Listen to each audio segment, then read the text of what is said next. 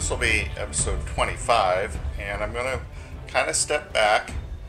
And way back in episode 6, I made some of the lifeboats, and I want to go back and review that.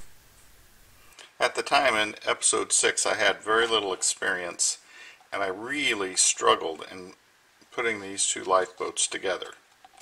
What I've learned in the process, sometimes it's better to slow down and just stop and contemplate what you're about to do when you're building, especially the really small parts of the ship.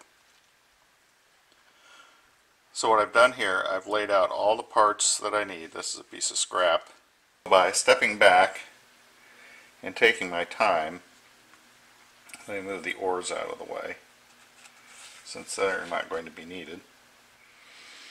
And the first time I took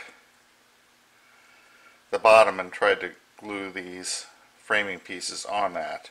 So instead of trying to attach to this, I'm going to start out with the lower part of the ship where I can attach these, and I think I can do that a lot more efficiently.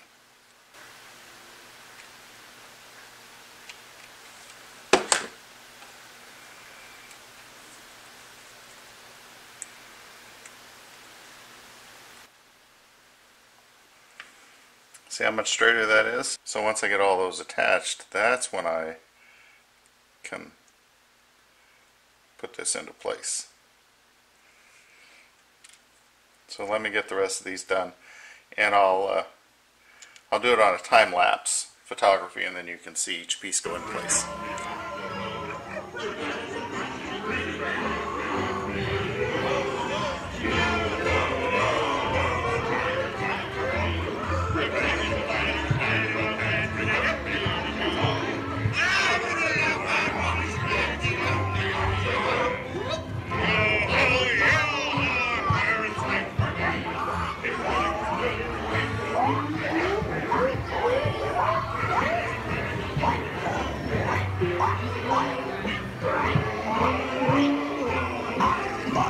I've finished the framework on the lifeboat. It was much easier than these, although it was still laborsome. I'm in the process of bending the planks for the hull of the lifeboat. So I've cut them to the approximate length, and then I'll cut them off shorter. And I've been soaking these for several minutes. And the heat, if you just slowly apply pressure, will slowly bend that moistened plank. My preferred way is to put the front edge piece on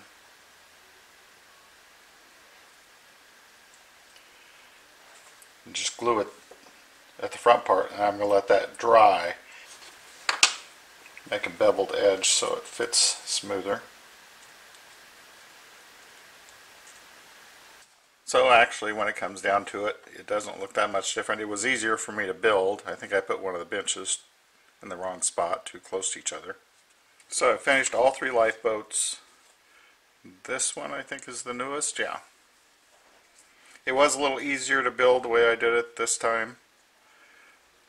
I've got it sanded. I've got one coat of stain. I'll probably just leave one coat, and then I'll put the tung oil on that.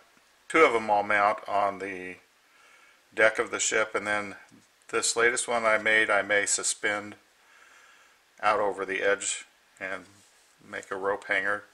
I've been working on these dead eyes. I've got them in place. There's a small board that will go to cover that partially up. So I've got all those in place. I ran into a little difficulty. There are some little holes back here, and looking at other ships there should be a rail, and I don't have anything to make that rail. So I'm thinking of using toothpicks to give me a starting point and to taper one end, and then I'll have to taper the other end manually. So that's something I'll work on in the next several days, because I want to have that done before I actually start a lot of the rigging. I received requests that ask me to continue showing the work that I'm doing as I'm going, so I'm going to try to continue to do that.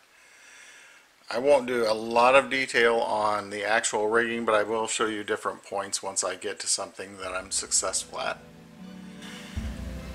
And so you can look forward to more videos from Boiler Dan.